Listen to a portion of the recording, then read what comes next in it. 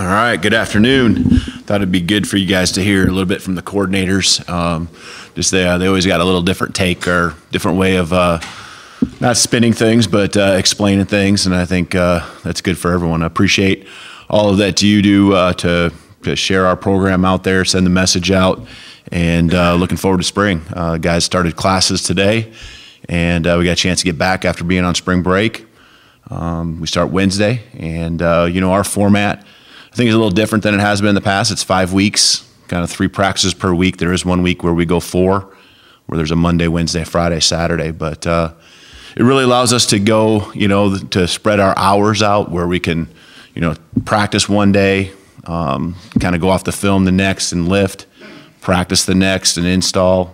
Same thing, following. And so I think those 5 weeks are good to spread out, especially when we're installing our new systems and trying to teach. So, any questions? Coach, Ryan was asked about Jackson Kirkland. What's his status? Yep. With Jackson, he's enrolled in school, and we have filed a waiver, and we have not, heard back on that. So that's the status, and that's really all there is to update right now. So. What's the timeline on something like that, you think? Yeah, I was hoping that would already be something that we'd know on, but we'll just continue to wait. Could you write down the injuries? Yeah, yep. And I know I'm just going to mainly talk about the guys that I know will be out for the spring. Coach Grubb talked, I think, already about Cam Davis and Richard Newton. We will have pretty good chance. We'll know here in the next couple of days, but pretty good chance that Emeka will be out for the spring with the injury he's still trying to come back from. And I'm going through the offensive guys here first. There'll be a couple guys that will just be limited, so you won't see them in contact drills, and that would be Sam Adams and Jabez. And then Eddie will be out for the spring as well on defense. What's the prognosis on Eddie long term? He will miss some games. We hope to have him, for a part of the season. I know he's determined to push through, and you guys know Eddie as well as I do. He's a determined guy and motivated, always upbeat, and man, he's attacking it. Can you talk about significant differences, if there are any, in recruiting and, of course, with the portal between what you've experienced the last few years and then you come in here? Is there any changes as far as the environment or even your strategies?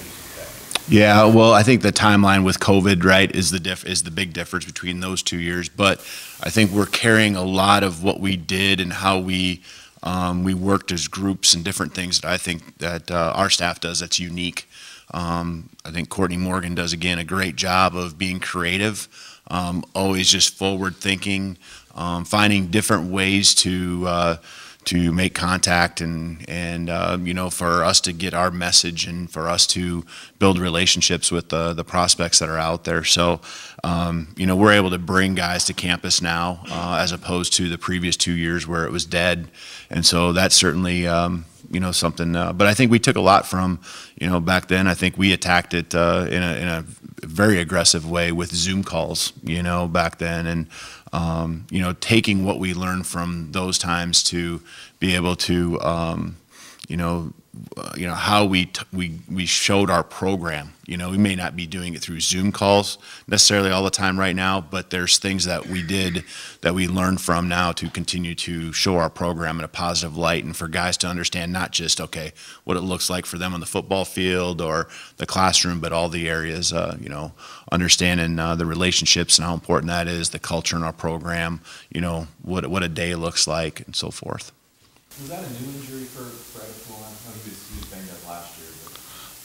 Yeah, it was right away in the winter workouts. Yeah. How's recruiting going? I feel really good about it. I feel good about the spot we're in, especially with the 23 class. Really that's what you got to do.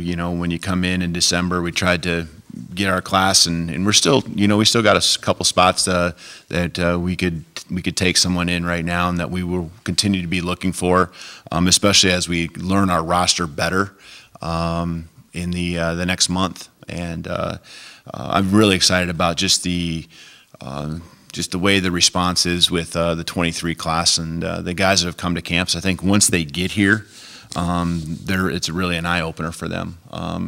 Those that have never been here before, a lot of it is just, of course, University of Washington, the athletic facilities. But I think that the guys that have been here before, it's really cool for them to see the vibe and the culture of our program, the energy that our staff has, the excitement we have for the future, how we operate and how we work together. You're getting some of those things that you're talking to the coordinators about, and how I think that's just a unique thing. The trust that I keep hearing Chuck Morrell talk about, I think that it's pretty easy to see, not just by our players, but even just in a few hours when guys come to campus for an unofficial visit. Previously, you mentioned how it was kind of difficult to re-recruit some of the guys from the team. What kind of surprised you since we last spoke? You last spoke to us, like, timeline stuff. I asked Morrell the same question, but anything like surprised you about the timing? Yeah, I think we're really starting to get into where it's us. This is us. This is who we are. This is our team. Of course, you always think about the positive things, but we're just us grinding through, and we haven't faced any adversity yet. We haven't played a football game. So we've talked to our guys a lot about that right now, there's still a honeymoon period that we're going through together, where we're really enjoying being around each other, but we haven't been thrown to the fire yet, and so we're really focusing on those relationships. I think it's really paying off. And enjoying the time. I think our coaches really appreciate what our just how important this is to our guys. And I think our team is really understanding how hard our coaching staff works and all the thoughts that go together. And it isn't just something where we're going to throw some concepts out there, but there's an order to how we teach, and an order to, what we do week after week, whether it's strength and conditioning or whether it's our installing of our systems. I think they see that and they recognize that, this is a staff that's working together and always, really planning ahead and working the plan. How long does that, honeymoon phase kind of take to wear off? Like, you've done this with other programs before too, but. Yeah, I think that, we get into spring ball now, and actually the excitement now is at another level because now they get to do what they really love, and that's play football. And, but then all of a sudden with that comes, towards the end of the spring, where am I at on the depth chart? Because it starts to show itself a little bit. Those are the things where the relationships and just continue to, for the coaching staff to pour ourselves into these guys and continue to invest in them, because there is a role for everyone on this football team, right? That we got to have all of them. We got to have all of them all in, and we need them to buy into what we're doing. And there comes a point where some of those things play out, and it gets a little bit harder. So. Just that's why you have the staff around you that you trust and that you believe in, that understands how to continue to develop, how to continue to stay the course, continue to just work those relationships. Yeah, probably a little bit of an unfair question, but before you have a practice, before you have a game, what do you think this team is really good at? When you look at the roster, when you see what you've seen in workouts and things like that, what do you kind of identify that this team's really good at? Yeah, I hope it's some of the things that Chuck and Ryan just talked about. I'd like to think that at the skill spots, especially at receiver, that's an area where we'll excel. I'd like to think that our offensive line, just watching the bodies move around, that's an area that we have some depth. There's a reason why we felt like we could afford to move MJ, over to defense, and it's because we think he can cause a lot of havoc over there, cause some problems, just because of who he is and the body type and how he moves, but also because we feel like there's a lot of great contributors that are there's still some youth, but there's a lot of guys that we feel confident in that can grow and develop and be a great offensive line for us. Defensively, I think Chuck talked about the secondary. Corner position, and there's some experience at safety too, and so I think those are the things right away you look at as hopefully being strengths. Those are the guys, I guess, also that continue to, carry just, I think, a vibe about them, like lead. It's not something where it's fake. It's something where there's some substance to it. I think a guy like AC, Alex Cook, and just his maturity and just how he keeps us going forward, moving in a positive direction. Kalen, kind of similar note, but obviously this team struggled last season, and many have coaching change and everything, and expectations from the outside might not be that high. But I'm curious, when you look at this roster and you look at who's coming back, for fans, what do you think is a fair expectation for this team in 2022? Yeah, I mean, I don't know anything other than playing for a championship. I really don't. I don't want to go into every time when I've been at a place, but there's been a lot of times where it was a 4-8 team, or it was a 5-7 team, or it was a 1-11 program, and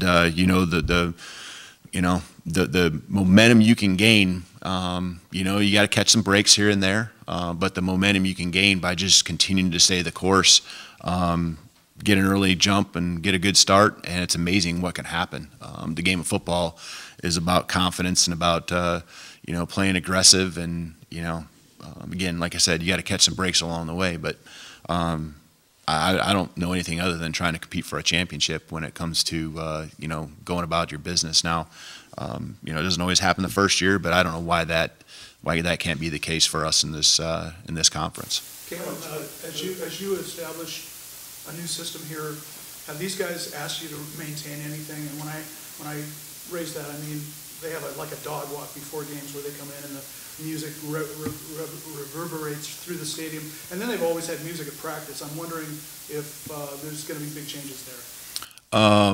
We're getting into those things. There's things that pop up every once in a while I didn't know about.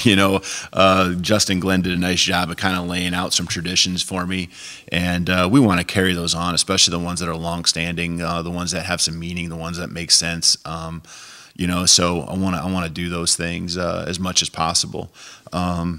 You mentioned music in practice. We'll play some. We'll play some music. I think it brings good energy, especially before you come out on the field. And I don't mind that. I think that there's one thing with the music.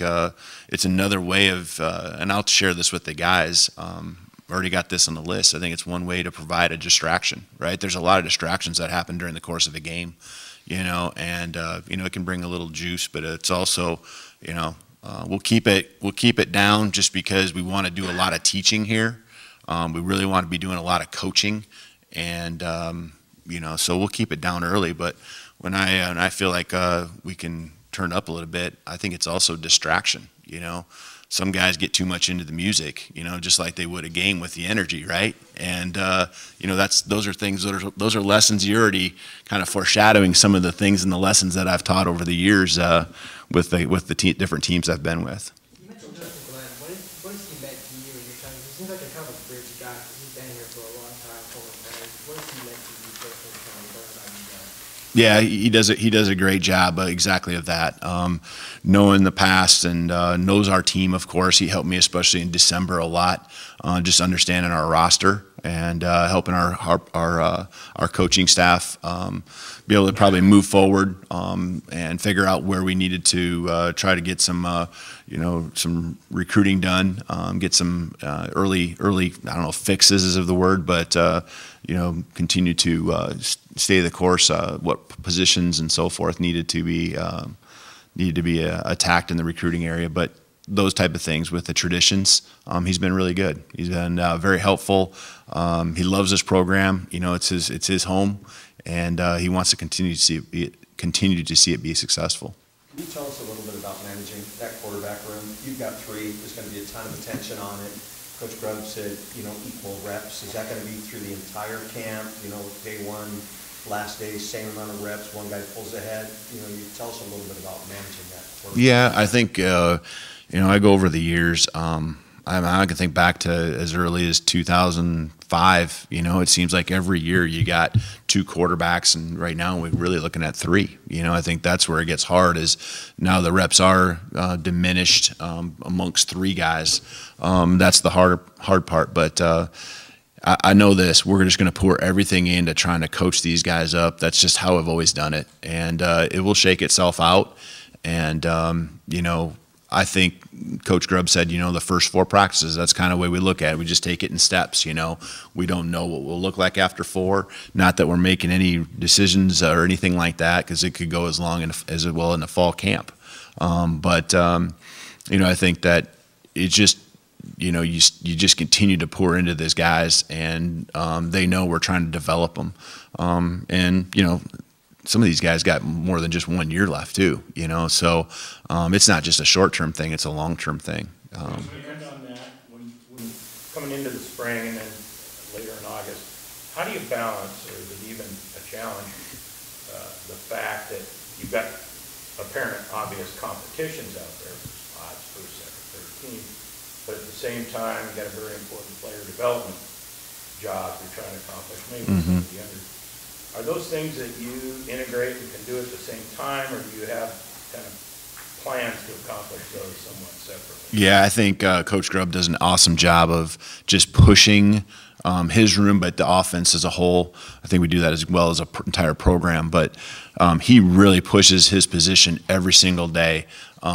He'll get into things with quizzes, and those are just some small examples. And then, of course, the grading and evaluation and the feedback he gives them, it's top level stuff. He's very thorough. He has a system and a way that we've really gone about it. Every throw is tracked. Every throw in routes on air, every throw in 7-on-7, every throw in team. You name the throw, it's tracked, it's evaluated, it's written down, it's documented, and we can tell who dropped it and the ball, the placement. And so it's very thorough. And in the end, it comes down to production. I've had a guy maybe here and there over the years, because it's, probably happened 6 or 7 times over the last 15 years where we've had situations where at least 2 quarterbacks are in competition. And I think it's just all about just continuing to just stay the course and help them focus on just themselves, not be looking over their shoulder or looking to see what the guy next to him's doing. Just focus on you. I think that's the #1 message that we have for our whole team, but especially I think at the quarterback spot, because we all know that that's the position where one guy usually plays, and it's not 2 or 3 like at receiver, it's one guy. And the quarterback obviously is the one that drives our offense. It's been that, and it's important for that person to be successful. I think the hard part when you're going through this, kind of going back to one of the other questions, is when you're talking about the quarterback, the earlier, when you name a quarterback, that person now can take on the identity of the leader of the team. It's harder for them, and we try to encourage them to do it and try to put them out there in front of the team, but it's hard when they don't know if they're the starting quarterback or not, and what direction it's going. So I think that's one of the hardest pieces as you're trying to push your culture and trying to, build that swagger, that confidence. That's the one piece that is held back a little bit as you're going through a competition, especially at quarterback. When it comes to the QB spot, what's the 1 or 2 kind of like bedrock things that you need to have from a quarterback to play for you? Yeah, I think, skill set wise, you got to be able to throw, deliver the football, things like that. But I think there's just got to be this poise, this confidence, this playmaking piece to you. You got to understand situations, moving the chains. It comes down to just putting points on the board. Who's moving the ball up and down the field. Whose idea was it to move Ali to defense? One guy? I think it was just kind of some conversations that we had, probably even more so on the offensive side when we were looking at depth chart, just being like, gosh, we're here and we're here looking at the depth chart and we got this body and just kind of talking with the defense on maybe, where we don't have this just massive human being, right, that MJ is, and the presence that he has. And I think just coordinating, that's where a staff that continues to sit in rooms and will talk back and forth. I don't know exactly where the original idea came from, but I think it got thrown around more, and the offense became a little bit more open to it because they understand that in the end, it's about our football team. Was he a little surprised when this was posed to him? I don't know if he's surprised. I thought he handled it extremely well. He was open from the beginning. There was no like having to talk him into it. I think he actually invited the challenge and was excited about it. Kalen, what does an ideal running back look like in your system, and what are you going to need? Obviously, you're down some numbers, but what are you going to need from those guys in that group this spring? Yeah, I think the ideal running back, and I'm good with different body types and different styles. It isn't like we got to have one, because you're going to need a back in short yardage, and need a back that, can do different things, protect and so forth. I do like versatility in a running back. We use the running back a lot in the pass game. It isn't like we're just handing off inside zone to this guy, and just these guys are going to catch a lot of balls. They're going to be putting routes out in the, quickly. They're going to be matched up versus linebackers one-on-one. They're going to be check downs on routes where the receivers are the primary, go-to targets. We're going to be flexing them out. And so the guys that can, take on the hits and do the things that we have to have in the run game, that a typical running back would do, of course, is where it starts. But in the pass game, it's kind of like a quarterback. A quarterback, it has to start with the ability to throw it, but anything he can do with his legs is an added bonus. That's the same thing with a running back, except the other way. If he can, of course, you got to be able to run, but the things he can do in the pass game is certainly going to benefit him and us as well. Kalen, you mentioned culture from day one, and you've mentioned it a lot today. Do you feel that that's taken hold the way you want it? Yeah, I think so. I think it's always an evolving thing. Just you try to be nitpicky on every little thing that you're going through every single day, and try to use everything as a lesson learned and move forward. The positives, the responses. I think we have 3 goals that we're going to go through this spring, and one of them is just a 1-0 mindset. And so in our culture, I think these are related to the question, so that's why I'm bringing it up. 1-0 mindset, just moving forward. Whatever just happened, we have to learn from it, but all we can do is focus on the next thing right in front of us. And so that, I think, is the biggest deal, because those teams that can fight through the adverse moments, those teams that can work through that the best and just make adversity temporary, those are the ones that are usually successful. Yes, you got to be talented, and you got to be together, but those things, along with just your toughness, your mental and physical toughness, I think that culture is so important. And mentally, right now, those are the things that we're working on. Kalen, we've seen coaches that will go for a 4th and 1 from their own 20-yard line, and then others that'll punt from the opponent's 30. How do you kind of classify yourself, you think, in that regard? Yeah, I think we're going to be aggressive. I don't think we'll be get crazy, but I think it's a feel thing. You always look back, and every game, there's been very few times, I guess, where I've regretted the decision we've made. You've really maybe sometimes looked back on it and done a lot of evaluation and asked just as a staff, let's talk about this. But I will just say in general, we want to be aggressive, and a lot of it is I think you're talking about offensively, right? Is that's where a lot of those decisions go. You don't control what the decision is when you're on defense, but it depends on the style of team we have. Back in 2005 through 2009, we were super conservative that way because we had the #1 defense in the country every year.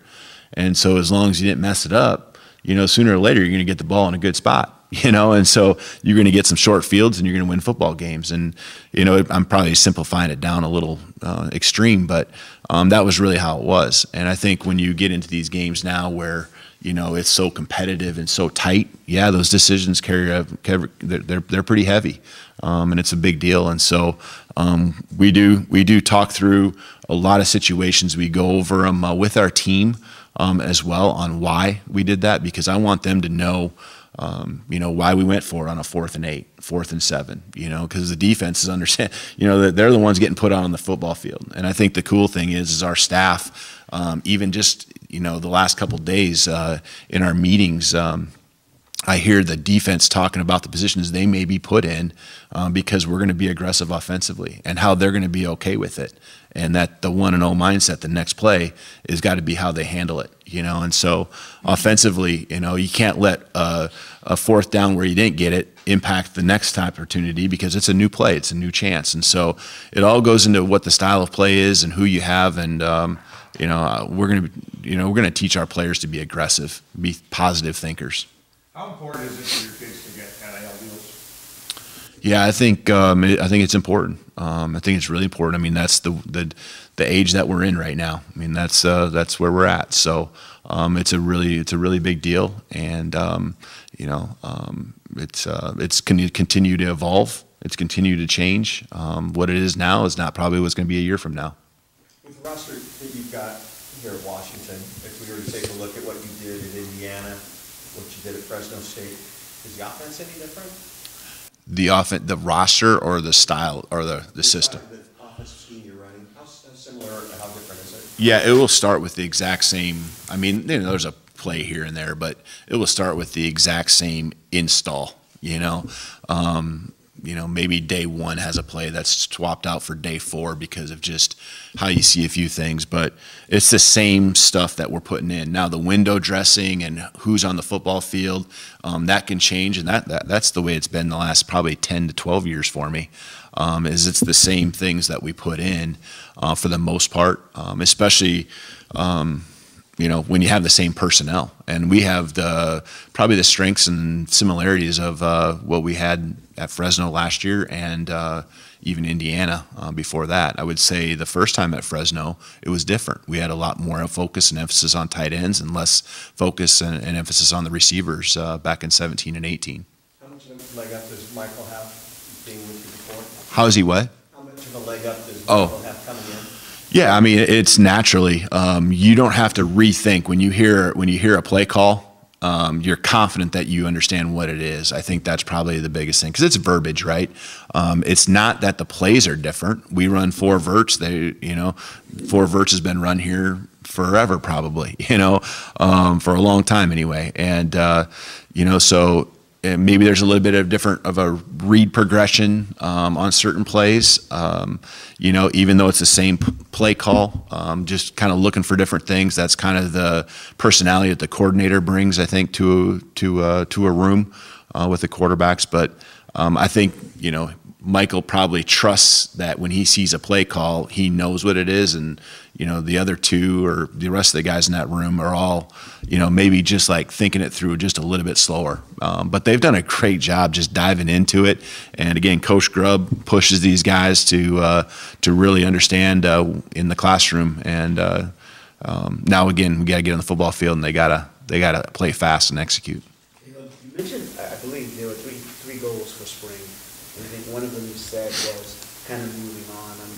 I don't think I heard the other 2. Yep. No. Our 3 goals are just a 1-0 mindset. And then the second goal is to execute. And that's executing, really, that's mastering our systems.